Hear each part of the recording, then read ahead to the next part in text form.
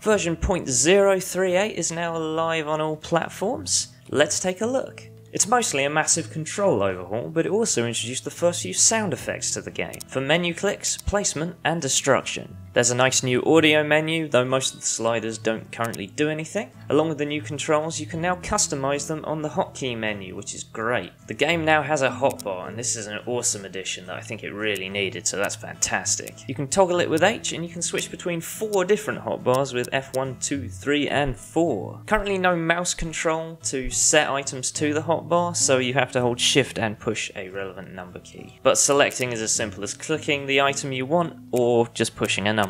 There's now a pipette copy paste, so if you mouse over something and push C, it puts it on your cursor. Over the last couple of updates, the game switched over to a camera control system where right click is now the main camera control. This update cleans that up by taking everything else off right click. So because of that, the raise and lower tools are now 2 unique tools. You can actually toggle between them with tab though, so that's quite nice. And the same is true of the remove block or remove layer system. If you want to toggle on and off your logic blocks, you now have to hold Control and left click, but you can also push enter while mousing over. If you want to pick up workers, you now have to use the move tool, which you can get by pushing M. This also allows you to pick up items off chutes and belts. On the subject of chutes, you now unlock those with the lumber mill rather than the workshop. You also unlock most of the scaffolds when you place your first lumber mill. Eric's fixed a bug with drag placing and deleting, so you shouldn't really get any holes when clicking and dragging now, so that's great. And last but not least, there's a couple of bug fixes and some changes to gold prices, which I won't list here. They are all in the full patch notes in the description. I'm partway through working on some Factory Town gameplay content, so you can subscribe if you'd like to see that when it's released.